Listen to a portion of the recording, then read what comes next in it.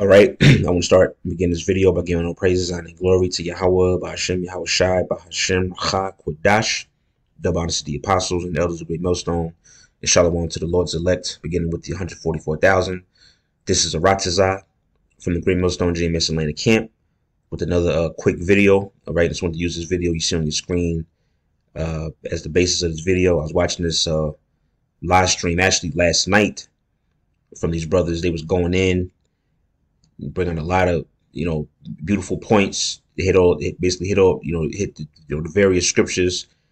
You see the title of the video they did was a warning of what's to happen before it happens, which essentially is basically to prophesy, to warn of the said events that's written of in the scriptures, prior to them taking place, and pretty much, the prophecies, which I'll title the video, it's not a matter of if, but when.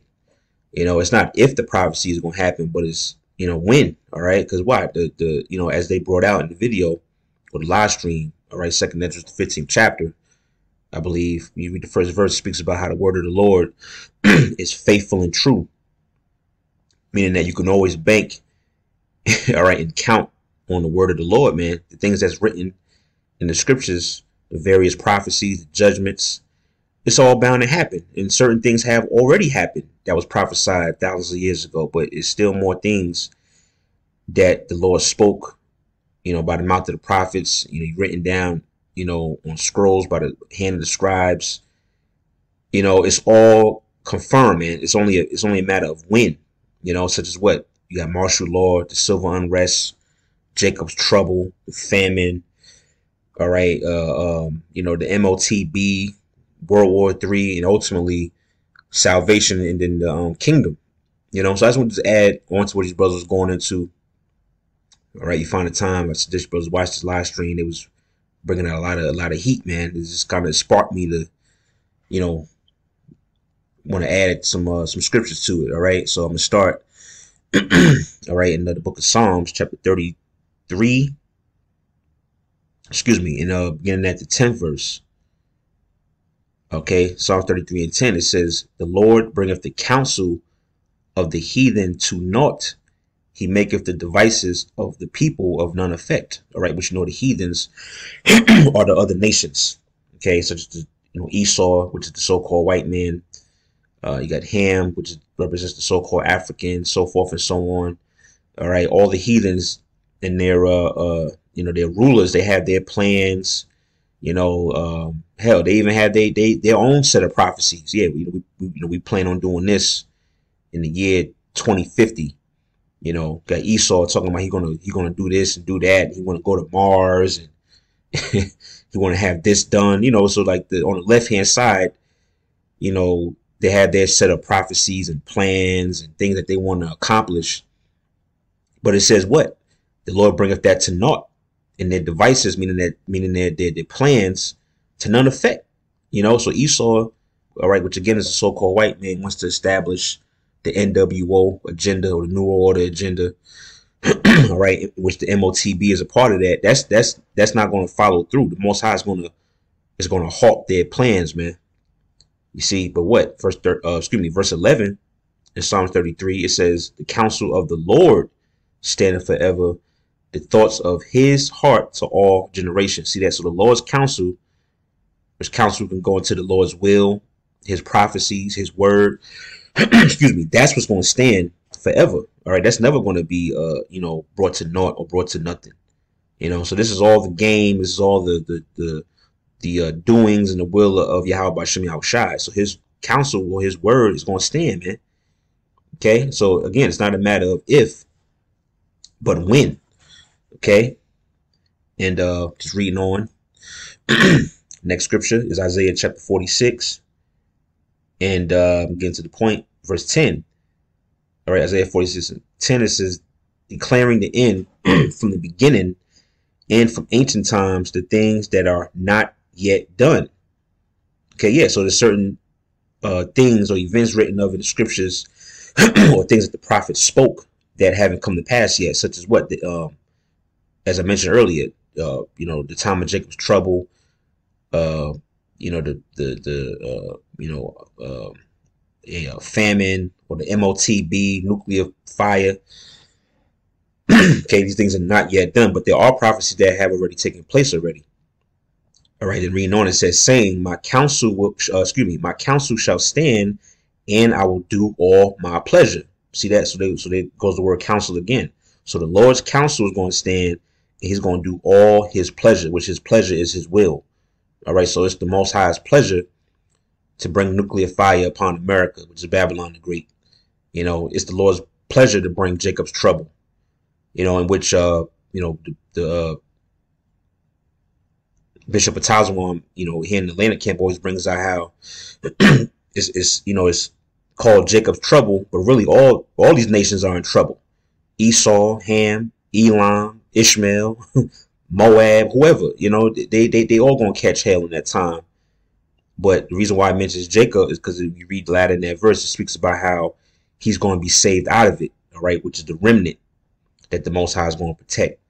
But the point is how the scripture says the Lord's counsel is going to stand. He's going to do all his pleasure. So anything the Lord deems fit and, what he's already established before the foundations of the earth, man, again, this is not a matter of if, but when. All right. And actually, we read on. It says, verse 11, it says, calling a ravenous bird from the east, the man that executeth my counsel from a far country. Yeah, I have spoken it. I will also bring it to pass. I have purposed it. I will also do it. See that? Yeah, so the Lord's will is going to be done. Okay, it's the Lord's will to destroy America, Babylon the Great. All right. Yes, America is mentioned in the Bible, but it's it's mentioned under various ancient names like Babylon, Egypt, the modern day Sodom and Gomorrah. All right, various names like that. Okay, and it's destined to be brought down in this coming Third World War, which we see on a daily basis is becoming more and more obvious that we're basically on the brink of all out war, man. And then on the flip side, you got Elon Musk and these other I guess scientists, if you want to call them that. They're constantly going through tests to bring forth this brain chip or brain implant, which is going into the mark of the beast, right? The MOTB. So these things is happening. So for us who believe, it's it's no reason to doubt or second guess this thing. When basically the Lord is showing us that this thing is happening, but it's happening in a gradual way.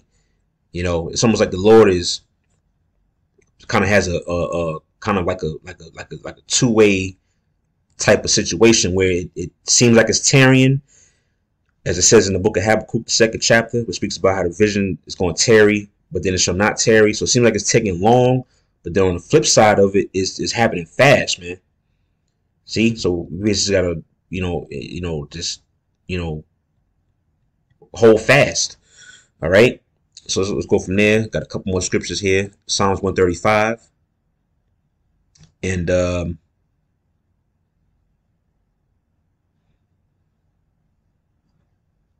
yeah, let's just jump to the point. Psalms 135. Let's start at 5, and then the point is in verse 6. It says, for I know that the Lord Yahweh Shem Yahushua is great, that our Lord is above all powers or gods. Whatsoever the Lord pleased, that he did in heaven and in earth, in the seas, and all deep places. See that? So anything the Lord pleased, it's going to be accomplished. All right, whether it be in the heavens, in the spiritual realm, all right, in the earth, the planet Earth, the seas, and all the deep places. All right, anywhere where there is existence, the will of the Lord is going to be done. Okay, and currently, obviously, we're all on the earth, so the Most High's will is going to be brought forth, as I just mentioned. Various things, whether you're going into the deliverance, salvation of his people, the Israelites, starting with the elect, as well as the 1/3. All right, you're talking about the other prophecies. These things are going to come to pass. you know. And I always make reference to this. How, I always like to bring it out. But if you watch the movie The Book of Clarence, all right, it's pretty good movie. If you haven't watched this, just check it out. But it's a scene in there where they're at the Last Supper, all right, or you read about the Last Supper or the Passover, prior to the Lord's death. It was a scene where they was sitting at the table, and we know the story of Judas Iscariot was basically set up to basically sell the Lord out. The story where the Lord said, you see him that reaches in, how's it worded? He reaches his hand in a dish with me. This is the same that will come against me. Roughly paraphrased, when we watch the movie, Judas Iscariot, basically his hand, all right, his hand started to basically move on his own, and he started to reach into the basket. And everybody was looking at him, and he was trying to stop his hand from grabbing the bread or whatever, but he couldn't stop it. And that basically showed that, look, the prophecies that's written, because it was written for him to basically sell out to the Romans, so he couldn't stop it. So this is the point to bring out how you cannot stop the word of the Lord, man. It's written, it's confirmed, it's stamped, it's etched in stone. You can't fight against it. Okay, so let's get one more, then we'll go ahead and sign off. All right, Proverbs chapter 19 verse 21, and it says, there are many devices in a man's heart. Right, heart goes into your mind. Okay, from the Hebrew word lab. So there's many devices or plans in a man's mind. Right, you have certain plans, things you want to do, things you want to accomplish, or hell, things you don't want to do. Just like I mentioned, reference the movie The Book of Clarence. All right, with Judas Iscariot. All right, he was trying to stop himself from reaching his hand in that dish, but hey, it was written in his story for him to do that. Okay, reading on, it says, nevertheless, the counsel of the Lord, that shall stand. So it just reiterates what we read in the prior verses, in particular Psalm 33 and 11. Okay, the counsel of the Lord is going to stand, even though man has his own thoughts and plans and things he want to do. Hey, it's all about the Lord's plan at the end of the day. That's why it tells you in the book of James, I can't remember the chapter, but it speaks about how we're supposed to say Lord willing. I think is that James 1, if I'm not mistaken, or James chapter 2, speaks about how we always supposed to say Lord willing, we'll do this or we'll do that. Hey man, Lord willing, tomorrow I'll be able to get up, work out, run some errands and then do a lesson or whatever, or, do this, or, what I'm saying? Because you never know. You may have your plan, your whole day laid out for tomorrow, and then you wake up, your whole day go totally different. Why? Because that's the will of the Lord. The Lord didn't want you to do that. The Lord wants you to do what he wanted to do.